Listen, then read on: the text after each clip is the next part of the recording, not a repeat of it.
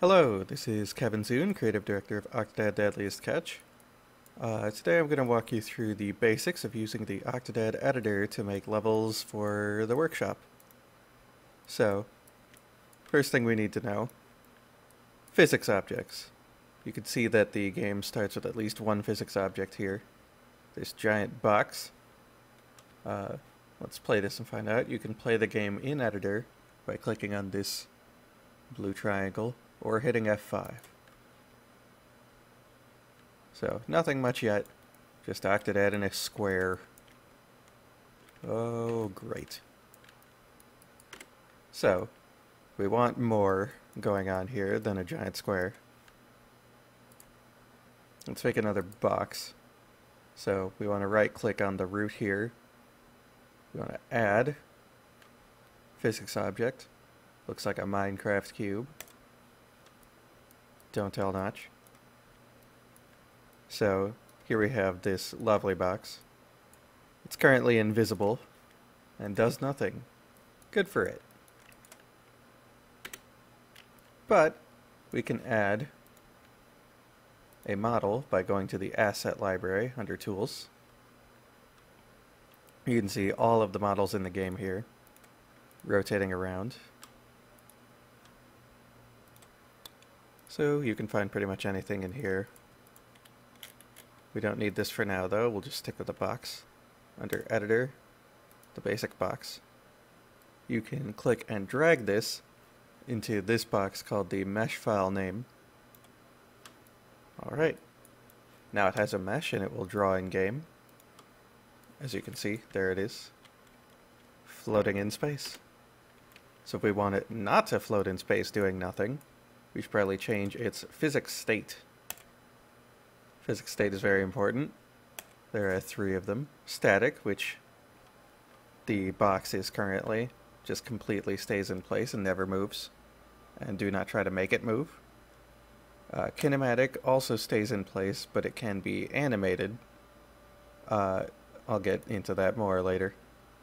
And then dynamic, probably the most prolific kind of object. It interacts with physics and can be kicked around by Octodad and the like. Ha. Ha.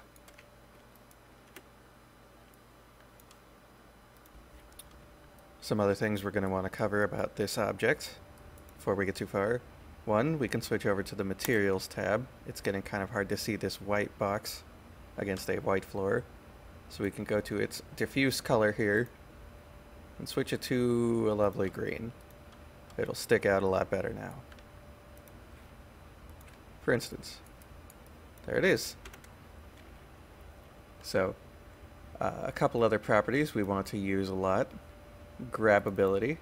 If grabbable is set to true, then Octodad can pick it up with his arm tentacle. Woo! We have is gold.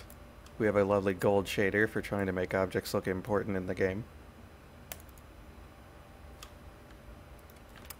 We have is trip hazard, which is used for bananas and slippery puddles. It's an object that causes Octodad to trip and slip when he steps on it.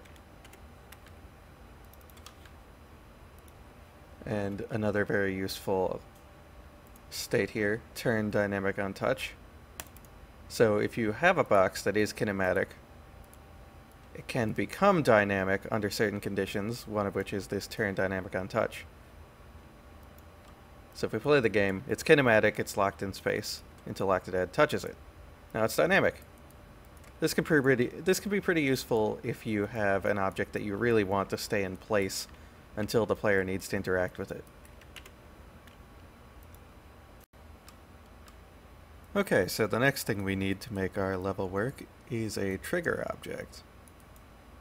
So triggers, you can add one by right-clicking add and going to trigger object. It's a green cube. You can see this little guy here.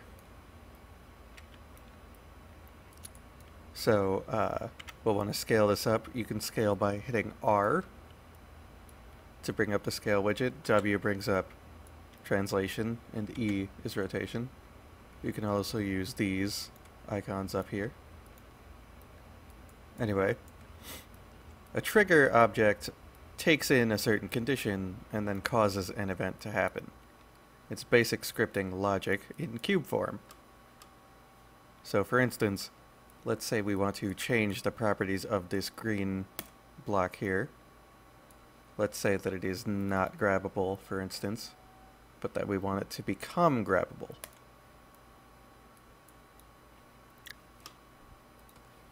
So here in onTrigger event, we're going to want to choose from this wide variety of options. There's a lot here. We're going to stick to setObjectProperty for now.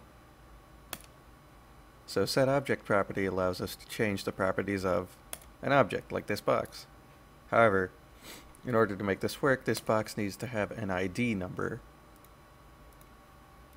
Here in ID, we can set it to, say 100. Now we can refer to the number 100 to mean this box. So the object property we want to change is 100, and the property we want to change, not visibility, grabbable, we want to set it to true. So that's onTrigger event. Now we've got the trigger condition, which is when we should set it to grabbable. Right now it's set to immediately, which means that it happens right away. As you can see, triggers are not visible in the game because they're abstract. However, if you want to see them at work, you can go to Options and hit Log Trigger Events.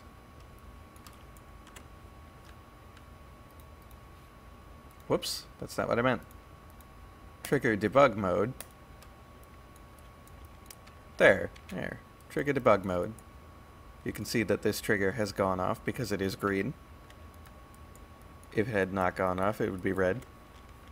But immediately is not very useful for this. So what we want is anything else really.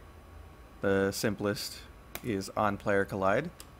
That means if Octodad enters this cube, the event will occur. Let's try it out. You can see it's red because it hasn't triggered yet. The cube cannot be grabbed. I enter the trigger, and the cube can be grabbed. It's a miracle.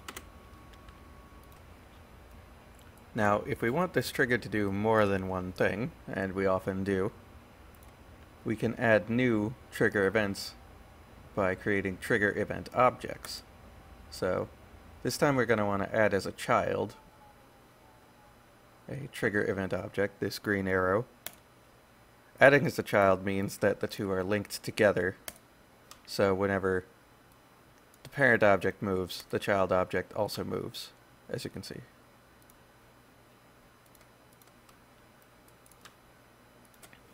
So this trigger event object, we can set a new thing to happen. Let's set object property 100. What else do we want to change about this box? Let's say we want to make it gold. Now, when we enter the trigger, it becomes gold and grabbable.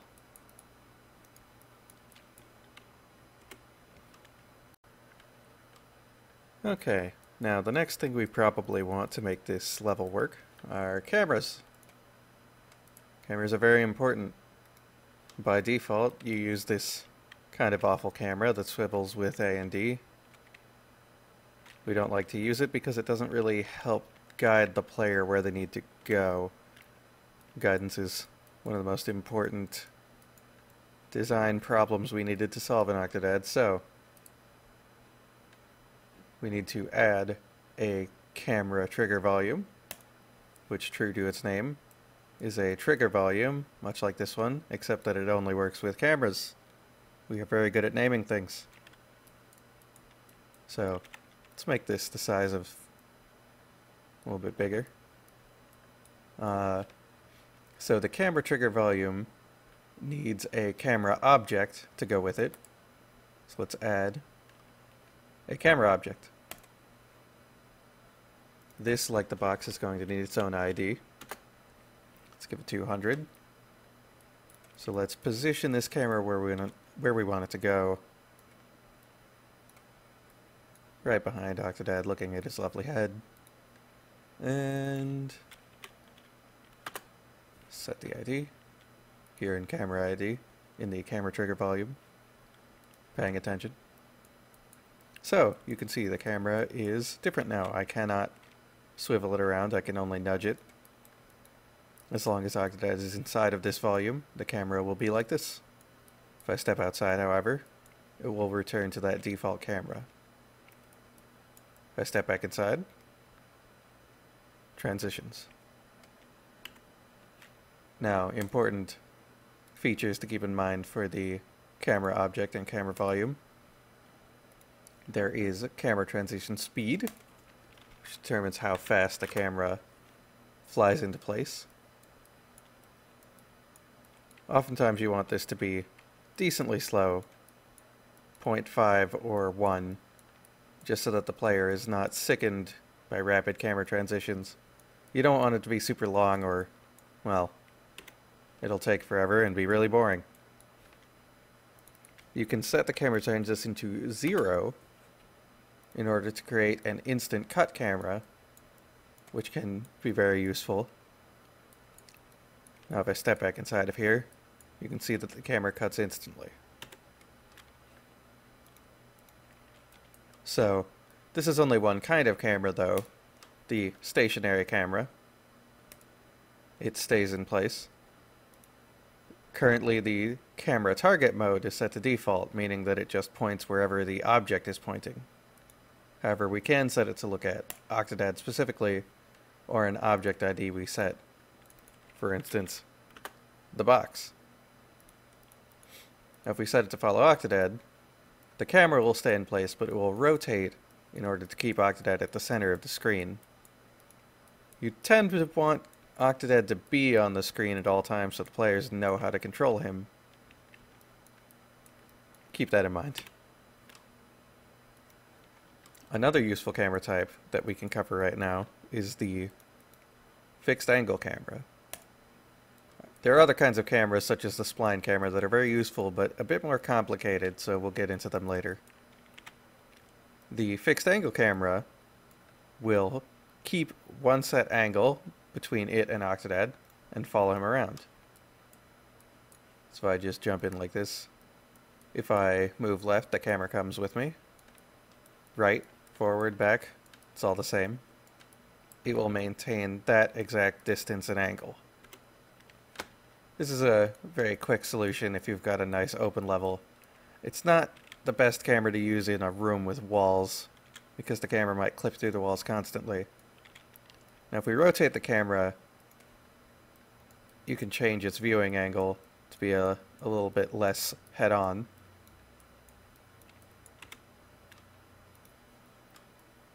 And that about covers basic cameras. You can have more than one volume and more than one camera. And it's wise to, in order to set up the right camera for each scene. But moving on. It's about time we allow the player to actually win this game. So, let's make a new trigger. We're going to move it over here. Make it pretty big.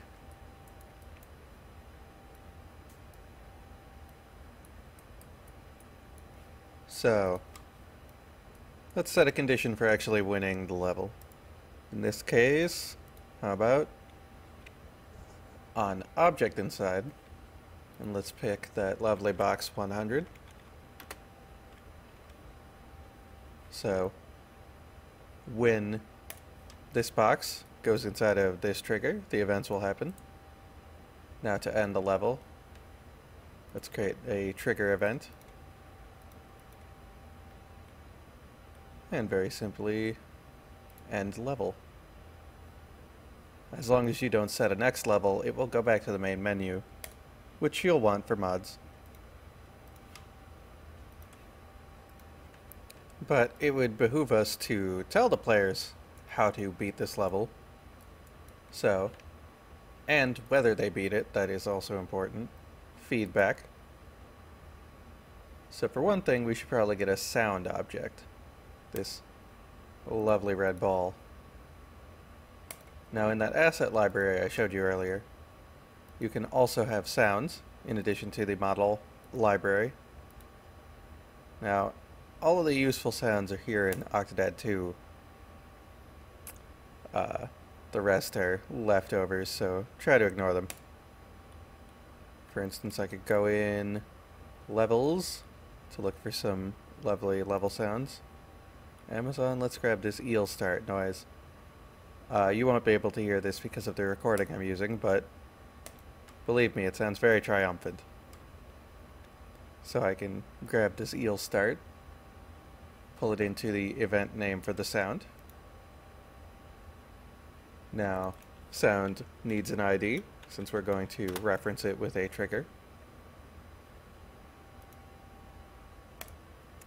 So, simple event for this, pretty self-explanatory, is play sound. Pick the sound ID 300.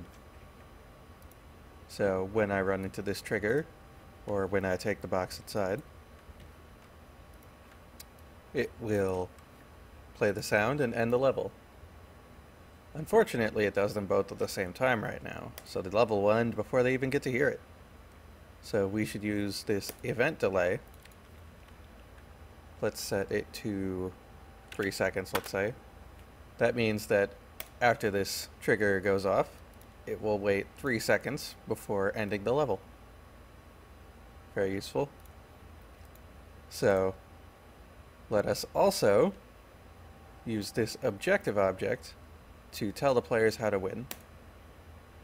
So, our description will be bring box to the front. Terrible description, but it'll work. This will also need an ID.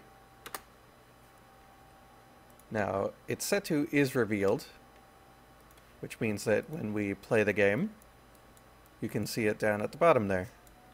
Bring box to the front. If it were not revealed, it would show nothing.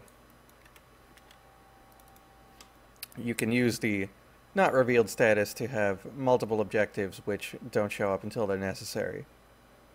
But for now, we're going to create a trigger event object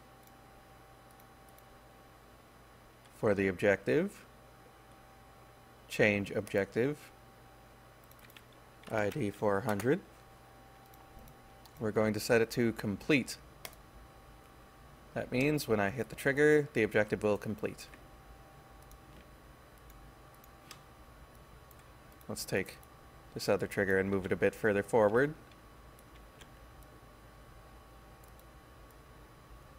About there. So, hit this trigger, box becomes grabbable, I grab it, bring it with me to the front, and you can see the objective complete, and I've won the level. So with physics objects, cameras, triggers, objectives, and sounds, those are all the basics that you need to make a level work in Octodad. Alright.